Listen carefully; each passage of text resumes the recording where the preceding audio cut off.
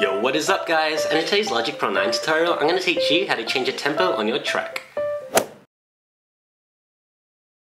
Hey guys, Scrunchiii here with a quick tip on how to change a tempo of your track on Logic Pro 9. So let's go ahead and open up an empty project and keep all these presettings up here. Now let's get a file prepared.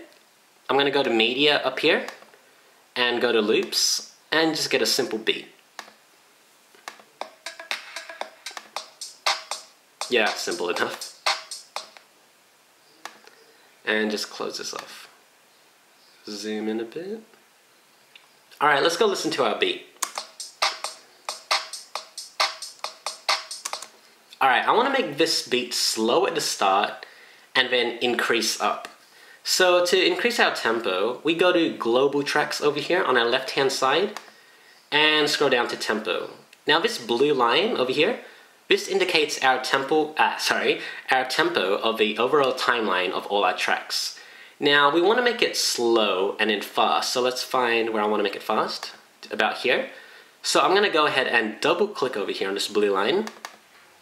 Now if we can see, we have this dot, this joining point, so we can increase the tempo by dragging it up or decrease it by dragging it down. Let's increase it up to make it fast. But right now we see that there's this vertical line over here, and this is going to be our jump cut. So it's going to be slow, then fast straight away. Let's go listen to it. Alright, yeah, that was pretty slow and fast. It didn't really fade in.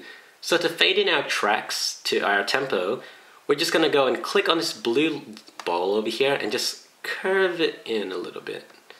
Alright, let's go listen. And yeah, that's basically how to change the tempo of your track on Logic Pro.